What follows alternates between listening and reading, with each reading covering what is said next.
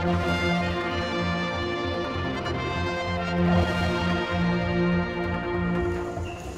so we're here for day 2 of the UKIPT.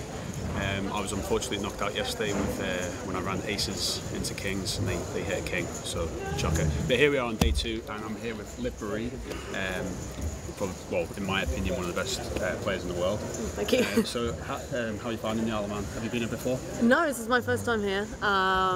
We got in last night and we went to a sort of staff meet and greet at this really cool pizza place. Obviously this is a £1,000 buy-in. Yep. How do you adjust, because obviously I know you play EPT, £5,000 buy-ins, how do you adjust your play, and do you adjust it at all, or do you play differently? I mean, yeah, you have to adjust. It's always just table dependent, and generally speaking, on average, you know, it's going to have more amateur players in a UKIPT than it is in an EPT. So you just have to see what your table's like. It's, you know.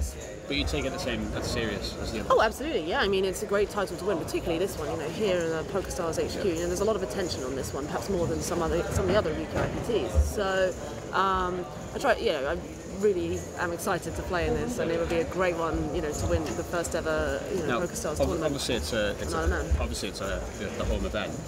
So you do know the Poker Stars staff are playing, and your bosses are playing. Yep. So if I can see my boss right there. Yeah. So if you get into a hand with your boss and you have the nuts, are you gonna lay it down, or are you gonna bust them? I'll bust the hell out of them. Absolutely. Oh, there's no soft play here. No. You know, it makes absolutely no difference. You know, you're playing to win. So. Right. Now, it's obviously a bit late because I busted yesterday, but I was going to ask for 3 tips.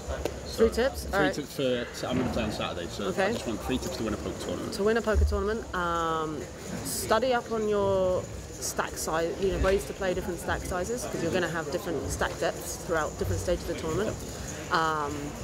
Pay attention. It's very, very important. You know, when you're not in a hand, there's still information out there for you to pick up on. So pay attention all the times. And 3, just have fun and just do your best, and you know, be prepared to, you know, tournaments can be difficult. You know, tournaments, a lot of the time, you know, most of the time you're not going to win.